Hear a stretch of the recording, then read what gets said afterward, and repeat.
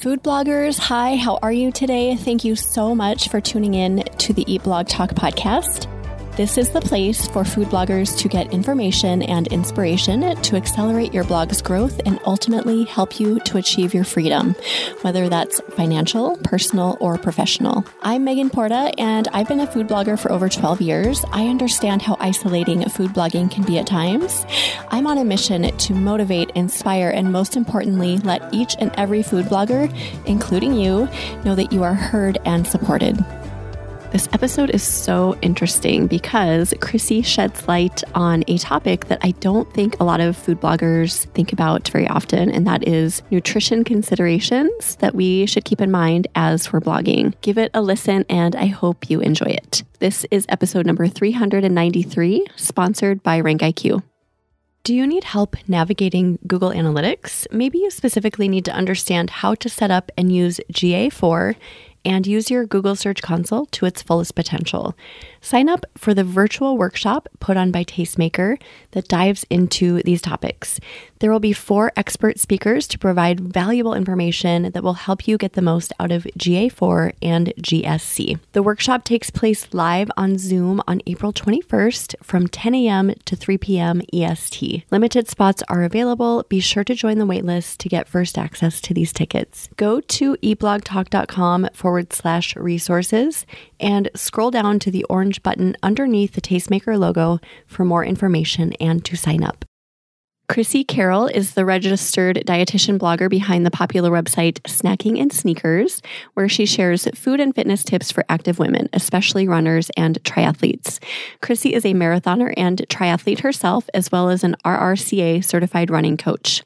After growing her main site to more than 100,000 page views a month, Chrissy has gone on to launch several other successful websites. She is passionate about helping other dietitians grow profitable websites. Chrissy shares helpful blogging and social media tips on one of her niche sites, Build a Wellness Blog, and she runs an online course teaching bloggers how to create content that ranks higher and drives more traffic. Hello, Chrissy. How are you today? Thank you for joining me. Hi, I'm so excited to be here. Yay, I'm so excited to have you, and I think this topic is so good to cover. It's something I don't think we've really covered on Eat Blog Talk before, so really good to shed some light on it today. But first, we are dying to know if you have a fun fact to share about yourself. I do. So my fun fact is that my husband and I actually got married after running a 5K race in California. So we had actually been planning like a traditional wedding, and then you know how it goes, like everybody got crazy and lots of input from people. And we were like, you know what, we'll have the party for everyone, but let's do something special for us for the actual like ceremony. So yeah, we ran the Run in the Name of Love 5K. Oh. And my husband wore a tuxedo t-shirt and I wore a white running skirt and a veil. We had a justice of the peace and photographer meet us at the finish line. And then a family that we had been running with, like just chatting with along the race, their daughter ended up being our witness. And so, yeah, it was just a fun way to tie the knot. That's so fun. That is not something that you hear often. And why is it that family members and people close to us feel like they have can share their opinions about how and when we get married and all of the details? Why is that? Yeah, it got kind of exhausting. So it was great. We had the party for everyone later, but it is a really fun memory to reflect on. And like years later, the family that we had run with, they reached out to me on Facebook and they were like, hey, I don't know if you remember, but our daughter was your witness. Oh, that's so cool. Oh, I love it. That's amazing. Okay, so I want to hear your story, Chrissy, with your nutrition and blogging journey, because you have expertise in both of those areas, and that will kind of be a really good place to start with our chat today. So can you just talk through your journey, like where you started with all of this and where you're at today? Sure. So I started my career as a registered dietitian. I actually taught nutrition classes for extension, partnering with Boston Public Schools. So that's what I did for about 6 years, and I really loved it. And then I was kind of like, I don't know, I feel like maybe I want to do something more. And then my apartment actually burned down and I lost everything that I owned. And I was kind of like, I'm going to start my own business. It was like my quarter life crisis. So decided to start my own business, which was kind of the best thing that ever happened to me. But I was doing a lot at the beginning. I was doing corporate wellness and one-on-one nutrition and blogging and everything. And after a couple of years, I really figured out that I just love the blogging side of things. So I kind of let everything else go and just doubled down on the blogging. And yeah, I had my website, Snacking and Sneakers, which is food and fitness, specifically runners and triathletes, and really grew that up to a good sustainable point. And then I have some other sites on the side, a couple sites that I've sold, different things along those lines, but just realized I really loved writing and SEO. I'm definitely more on the SEO side than the social media side. So I just love being in the online business space. So you really do have your hands in so many pieces of blogging, and especially this nutrition piece, which I feel like okay, speaking for myself, I do not have that nutrition piece. So this is something that needs to be on my radar, and I think it needs to be on all of our radars, just being cautious, right? When we talk about nutrition. And I was saying before we hit record, even if we're not a nutrition niche, which I am not, definitely, we still need to be careful about those things we say about nutrition. Am I right about that? Yeah, definitely. I think a good portion of nutrition, we think of it as being pretty simple. And for like the average healthy person, it is, right? Eat more fruits and vegetables, eat less food that's high in added sugar. Those are all things that are pretty simple and can apply to a lot of people. But I think these days, a lot of people do have other medical conditions that can impact their nutrition needs. And I think where it gets tricky is if you're, food blogging, whether you're in a particular niche or not, it is fine to create recipes in a certain niche or to talk about your own experiences. Where we have to be careful is about giving nutrition advice, because that can really kind of broach into some scope of practice issues. And different states, I'm not a lawyer, but different states do have different licensure laws as far as who can talk about nutrition advice. So that it becomes more of a concern when you are offering any kind of paid one-on-one service, or maybe a paid meal planning service, something along those lines.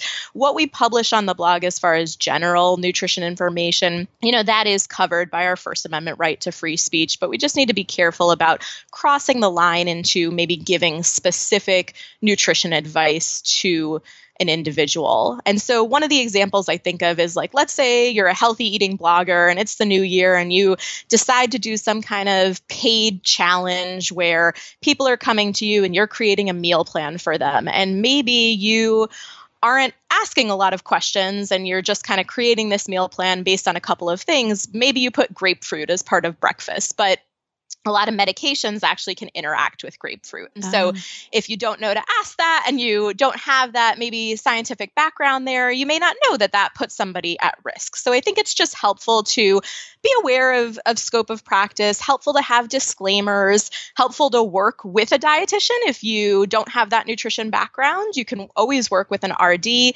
to do any kind of programming that maybe fits your blog and your audience.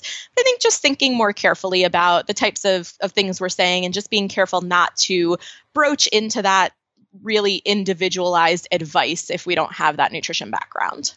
I imagine that there's a lot of gray area here, though, because even if you're not offering something paid, we do write a lot of things, details about our recipes and food and experiences in our blog posts. So I just feel like, how much do we censor, Yeah, I don't think you have to necessarily censor yourself. And I don't want to be like the preachy person that's like, hey, don't write about this, only dietitians. That's not at all what I'm getting at.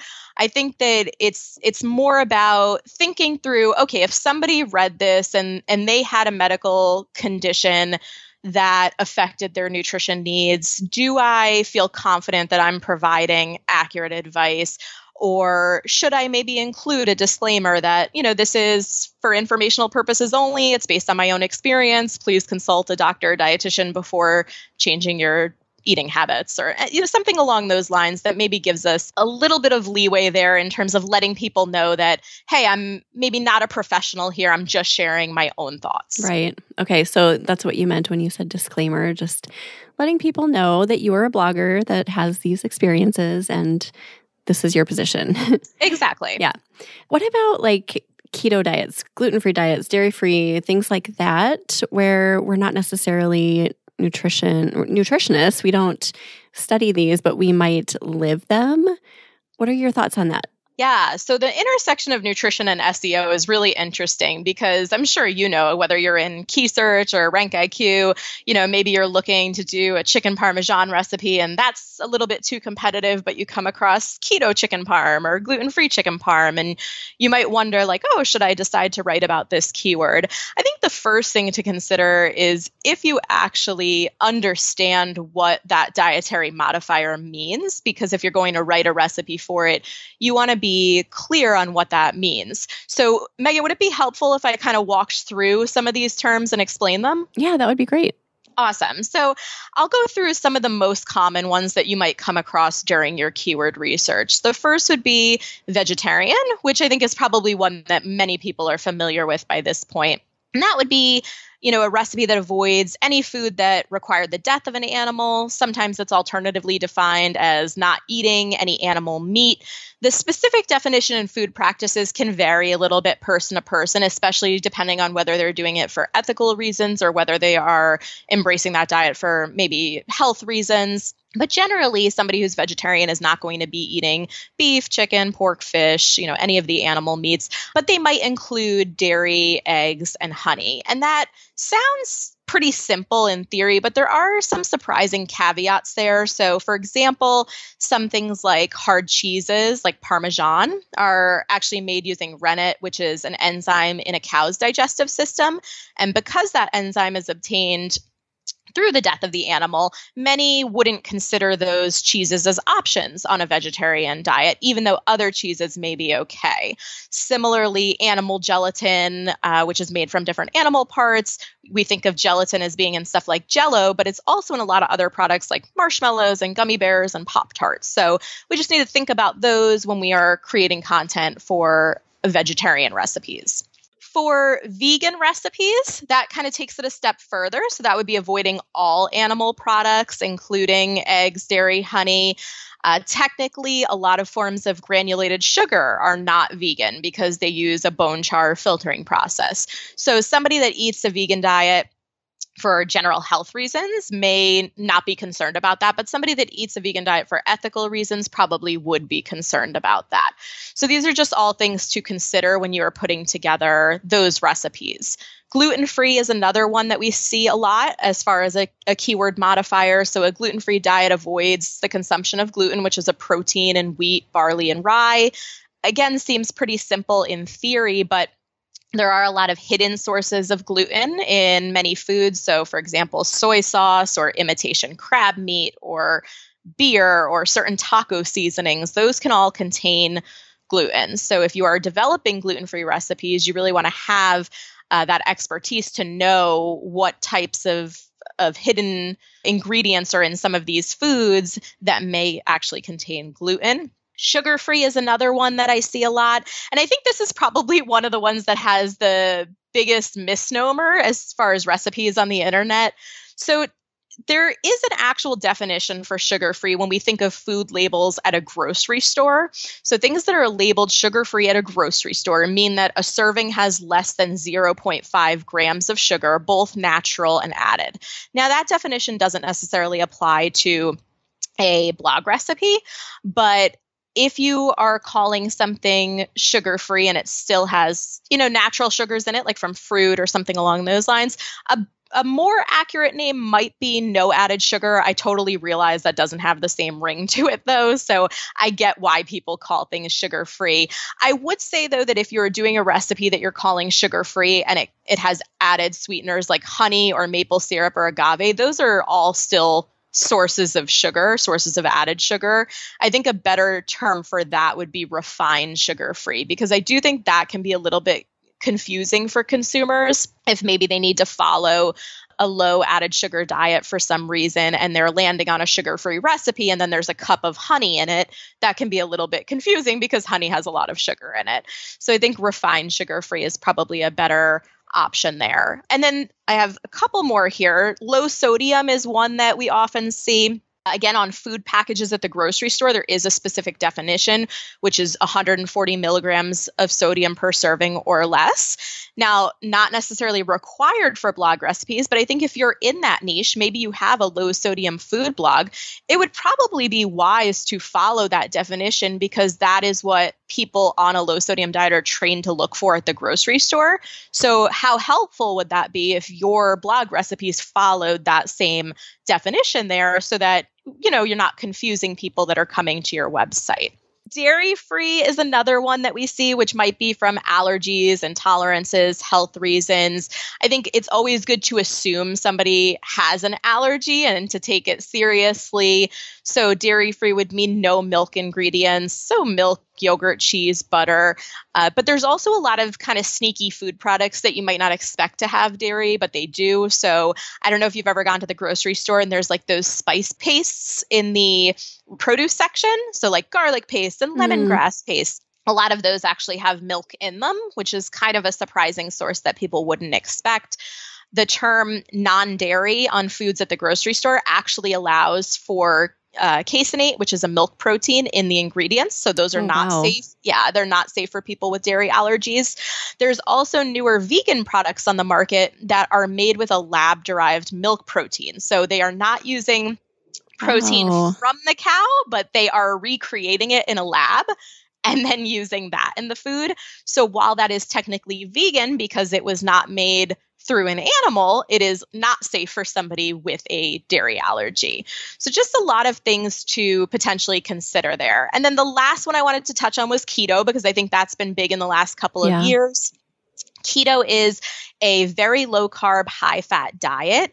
And while it's been thrown around for a lot of things lately, whether it's weight loss or blood sugar control and all these things, and I have my own personal opinions on that, but I just would like people to know that traditionally ketogenic diets were used to manage epilepsy in children. So there are specific medical reasons that people might be searching out these recipes. And sometimes on the internet, I'll see a lot of keto recipes where they might get the low carb part right, but then the recipe is actually high protein instead of high fat. So really it's that high fat component that's important for a ketogenic diet. And so, some small errors there might not be a big deal for somebody using it for weight loss or other personal reasons, but it could be concerning for those who are using a ketogenic diet for a specific medical reason.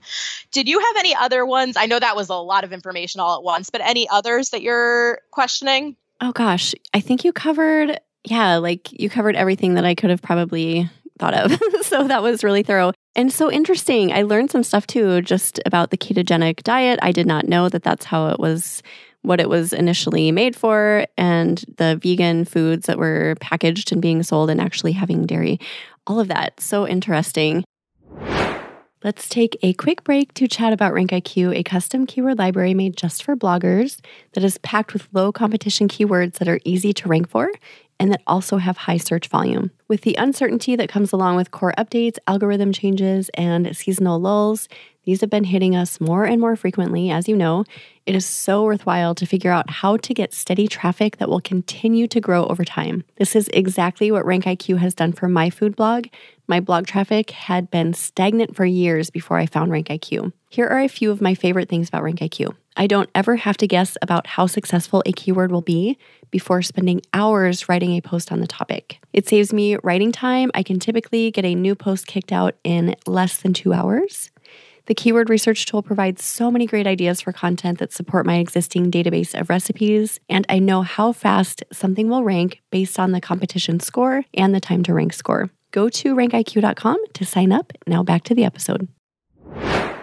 I do have a few questions. So let's say I have a blog that is not diet focused or really nutrition focused at all, but I land on one of those keywords that is good, like really low competition, looks like I can rank for it, and it maybe has the word like gluten-free in it, let's say. Do I use that if it's not relevant to my niche, or do I stay away from it? What are your thoughts on that? I think like most things in blogging, I'm going to give that standard answer of it depends, which can depend on a lot of things, right? So we know Google has those EEAT guidelines that they use for manual raters to help refine the algorithms. And that first new E that they added is for experience. And experience can stand for personal experience, firsthand experience. So I think that, let's say you come across those gluten-free keywords and you happen to have celiac disease and you've had it for 10 years, then you probably have a really solid base of firsthand knowledge about a gluten-free diet. Similarly, for somebody who's been vegetarian all their life or has had to follow a low-sodium diet, that firsthand experience can be valuable. I think relevancy is important. So we know that Google thinks of our sites as maybe experts in certain topics, right? You go into Search Console, you look at what's ranking, and sometimes we notice patterns there. So if you notice a pattern that maybe you've been going really broad with your keywords, but all of your top keywords are gluten-free keywords, then I would think that would be a sign that, hey, maybe I should do some more gluten-free content. But if all of your keywords are like indulgent comfort foods, then maybe it might not make as much sense to do sugar-free or, ketogenic dessert recipes, something along those lines. I also think thinking about the audience and the reader experience. So, what does your audience know you for? Would they be happy with this type of content? So if you're a vegan food blogger and you find some keto keywords and you decide to just write those keto keywords because you think they'll rank well, I don't know that your audience and your readers might have the best reaction to that. So I think we need to think about those. And then just thinking about kind of ethics as well. Do I feel like I have a solid enough grasp on this that I can produce content that is factually accurate? And the answer to that might be yes. The answer to that might be no. And that might help guide you as well. Okay. So one example that I thought of as you were talking was a few years ago, I experimented with the Whole30 diet just to kind of do a cleanse, and I had heard good things about it.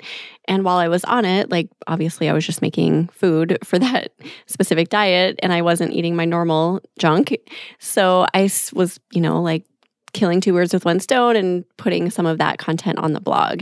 And I was labeling it as Whole30. So I have these like Whole30 cookies that are really delicious and super healthy. And they took off. People love them. And so then I was like, oh, that's cool. So then I took another recipe and I think it was just like baked potato chips. Mm-hmm. And that was Whole30 as well. So I put Whole30 on that. But nothing else on my blog is Whole30. I mean, I have like maybe 8 recipes and they all do really well, but they conflict with my other content. So I would love to get your thoughts on that. Should I just let it fly, let it sit? Yeah, I think that if they satisfy the user need and you've written about it in a way that is helpful and addresses that, and it doesn't encroach on the rest of your readers or your audience, I think that's totally fine. I think where it gets a little trickier is if you are doing recipes specific to a diet that has a big ethical following, so veganism or something like that, then I think switching to other recipes that incorporate meat or fish or something along those lines, that can be really tricky and you can get a lot of pushback on that, understandably so in those situations. But sure, I think that if it does well and it makes sense to write about, not everything on your blog has to satisfy every single reader out there. I would just be careful about it if it encroaches on the maybe ethical beliefs of the rest of your audience, or if you feel like you don't have the knowledge of writing about that particular diet. But it sounds like in your case that they're completely fine. Yeah. Okay. That makes sense. That actually detailed it perfectly, just like the ethical part of it. And really, I mean, journaling or like detailing my journey with that 1 month of my life when I did Whole30 is part of my story. So really it kind of fits into the blog because we all blog about our lives and our journeys with food, right? So exactly. Yeah, that made me feel a little bit better. Thank you. I have a question about recipe card like the nutrition calculators on recipe cards. Do we need to know anything about those? Sure. So the accuracy of those nutrition card calculators can vary considerably based really on two things. So the first is the actual database that they're using. Ideally, you want a recipe card that uses a pretty comprehensive database. Typically, the gold standards there are things that use USDA data or that use NCC food and nutrient database data. You want to avoid using a nutrition calculator that allow for public use of what other people have put in, because you don't know that those people are entering foods incorrectly. But you do want one that allows you to enter your own data in for yourself in case you use any kind of specialty product. So especially these days, we see so many new food products on the market and a lot of things that maybe weren't around, 10 years ago. So maybe certain like a monk fruit sweetener or something that's fairly new, the nutrition facts on that are going to be pretty specific, and you may need to enter that in yourself. So I would say using a recipe card that has a good database is important. I know WordPress Recipe Maker uses, I believe, the Spoonacular API. I could be wrong, but I'm pretty sure that's what they use, which does pull from USDA data.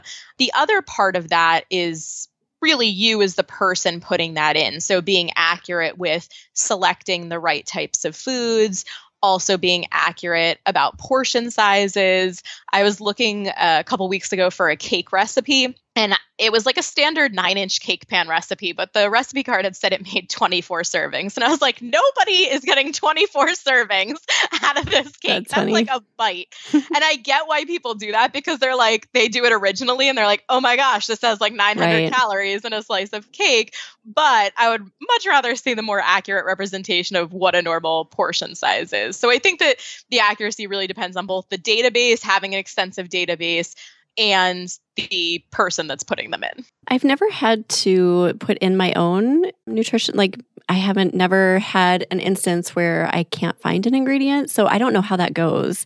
Is it easy to put in your own information in those cards? Yeah, I think it depends on what recipe card you're using, but I believe it's fairly simple to put them in. I do personally calculate my nutrition data outside of the recipe card. I use a website called Chronometer. I just like it a little bit better. It has a really, really comprehensive database, very simple way of putting foods in. The thing that I like about doing it, and I know people are going to be like, that's duplicating effort, but one thing that I do like about doing it outside is that sometimes if I'm planning a recipe for a certain need, so for example, I have some, protein muffin recipes on my site. And I kind of like to have an idea when I write the recipe out, how many grams of protein is in this, and do I need to adjust the recipe a little bit before I test it? And that way, if I calculate everything out ahead of time, then I can see, you know what, this is actually a little lower than I'd like. Let me put in a little more protein powder or Greek yogurt or whatever I want to add in there, and then test the recipe that way. So that way I'm not getting the recipe perfect and then calculating the nutrition facts and going, oh shoot, like this doesn't have enough of this, or this has too much of that. Okay. Yeah, that makes sense. Yeah, that does seem like extra effort, but I can see where, if this is really important to you, if you are wanting to deliver really valuable, accurate information, then that is worth taking the extra step. Sure. And it depends too on what your audience is, right? If you're doing comfort food or you're doing family dinners, it's probably not as important to have super high accuracy on there. But if you were doing nutrition facts for a certain niche where those macros might be really important, so whether that's keto or low sodium or something along those lines, then I think maybe getting a more accurate nutrition calculator and database could be helpful. But I do think a lot of it, if you're using the recipe card calculator, you can get pretty accurate measurements in there. I think it just really comes down to making sure you are looking at the foods that you are selecting and making sure that the nutrition facts for each one make sense for your recipe. Okay. What about food safety considerations, Chrissy? So things like defrosting food or, handling food. What should we know about that? Sure. I think that there's really probably 3 areas that come up for food bloggers when it comes to food safety. One being defrosting food, one being cooking the actual food, and then the third being how long something is good for. So with defrosting food, I don't know about you, but I grew up where my mom would just leave meat on the counter all day to defrost. And, when I go over her house now, or she comes over, she tries to do the same thing. And I'm like, no, Mom, that's not how we defrost things. And I always hear like, you never died. You were right. fine. That's so funny. My dad does the same thing. Yeah. So I think when we know better, we do better. And I always am a fan of trying to set people up for the safest recipe experience possible. So when it comes to defrosting, the best ways to do that are in the, in the fridge, in the microwave if you're going to be using the food right away, or in a cold water bath. Most food bloggers are probably familiar with this. And for a lot of recipes, you're not even necessarily giving defrosting instructions. But one where I do think defrosting instructions are important is if you are using a recipe that calls for fish or shellfish. A lot of people are buying frozen fish or shellfish, and a lot of those are vacuum sealed. So when you have frozen fish that's vacuum sealed, you actually want to take it out of the package to defrost it. And that's because there is a certain bacteria that can produce spores that cause botulism. Oh, gosh. And those are most dangerous under conditions with low oxygen and temperatures above freezing. So when it's in the freezer, it's not a concern. But once you take it out to defrost it, then those temperatures start rising. And if it's still in that vacuum sealed package, it's still under low oxygen. So you just take it out of the package. That's all you need to do. And again, the risk of all of this is like so minimal, but if we can set people up for the safest experience possible, I think that's a smart thing to do. Yeah, I did not know that about the fish. That is good to know. Writing that one down for future. So my dad, too, is like, he puts meat out on the counter. He'll put like lunch meat, like all kinds of meat and cheese out, and then he will just leave it there and like graze on it all day. And it's, when I was a kid, that was just normal. But now I go visit them and I'm like, oh my gosh, you guys have got to put this in the fridge. And they're like, well, same thing that your mom said, like, we never died. We never got sick. Everything's fine. Yeah, I know. It's different generations. And it's true. Like, are these things probably going to be problematic? No, but probably not, right? And it depends on your audience too, right? So if you have a blog that's targeting maybe families with young kids or pregnant women or people with weakened immune systems, those are situations where food safety is even more important. And so you'd probably want to give some maybe specific food safety guidelines. That second area that I think food safety is important for is actually cooking, meats and things along those lines. I really have fallen in love with my meat thermometer. I think it's something that should be in do you have one? Yes. I love mine. I love it. We use it for everything too. Yeah, I think it's just something that should be in everybody's kitchen, and it helps you know exactly when something's done. It helps give you a very definitive time frame and a very definitive guideline that you can give your readers on, cook it this long or until the chicken reaches 165 degrees Fahrenheit. There's really specific guidelines there. And if you're not sure what temperature to actually cook those meats to, you can visit sites like foodsafety.gov or ask.usda.gov. Both of those have charts there where you can find, the temperatures to cook different types of meat or fish. The USDA actually has a hotline. This is super random. They have a meat and poultry hotline. What? I did not know that. So it's like a phone number staffed by live people that you can call. So if you are ever confused about time and temperature for cooking, or maybe you have a question about something like sous vide recipes where that's being cooked at a lower temperature, you can call this hotline and ask real food safety experts about what to do. And that way you can get definitive information that you can provide in that blog post. That's shocking considering the internet and how easy it is to just find information there, that there's actual humans answering that hotline. I know. I was like really surprised to find that, but I think it's a helpful resource. Oh, yeah, I love that. Yeah. And then the third thing would just be how long something's good for. So whether you make, a chicken recipe or a casserole, and maybe you're putting some FAQs in your blog post and you want to know, how long is chicken Parmesan good for? The general rule of thumb for things like that in a home refrigerator is typically 3 to 4 days. There are some exceptions for different foods, but if you go to that ask.usda.gov site, you can usually find some good information there on how long different cooked foods are good for in the refrigerator. What if somebody's listening and they're really interested in just providing more accurate information on nutrition and they just want to be educated a little bit? Do you have any resources for them? Sure. I mean, I would always recommend looking into the path to become a registered dietitian because I love this career field. It does require quite a bit of education. So you have to take specific courses at the college level. You have to do an accredited internship that has at least 1,000 supervised hours. And then there is a national exam to pass. And as of 2024, it does require a master's degree as well. So it is quite a hefty educational pursuit. But if you are really passionate about the nutrition field, could be a great area for you to get into. But if you just want, more personal knowledge that's going to help you with your blog posts, there are a lot of certification programs out there that are a lot shorter and probably more reasonably priced for just kind of that personal information. So something like the Precision Nutrition certification or the National Academy of Sports Medicine has a nutrition coach certification.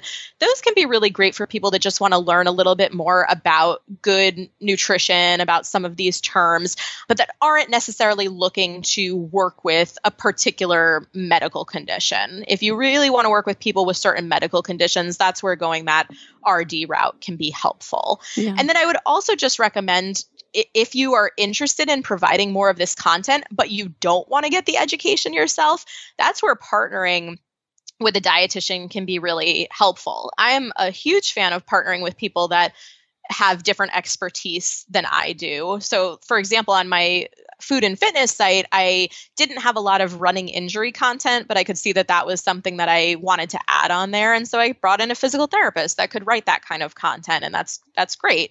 So I think for food bloggers that maybe want to do more nutrition stuff, partnering with an RD, whether you want to have them write or review nutrition blog posts on your site or do more accurate nutrition analysis of recipes or create or review meal plans, partner together on a program or a cooking class. There's lots of different ways that partnerships could happen. This has been so enlightening. I feel like I've learned so much this early in the morning, Chrissy. Thanks to you. I'm so glad. This was so great. I think this is going to be a really valuable one, like kind of one of those episodes that just fills in the gaps that we didn't know needed to be filled. So thank you. And is there anything that we missed that you feel like we should touch on quick before we start saying goodbye? No, I don't think so. I think we covered everything. Awesome. Well, thank you so much for your time today. This has been amazing. Awesome. Thank you so much for having me. Yeah. Do you have a favorite quote or words of inspiration to leave us with? Sure. I have a favorite quote. It doesn't relate to anything I spoke about today, but I love it.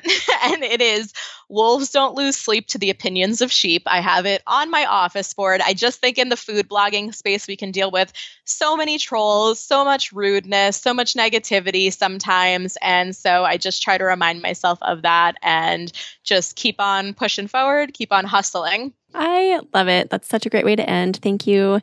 We will put together show notes for you, Chrissy. And if you want to go peek at those, you can go to eatblogtalk.com/build a wellness blog.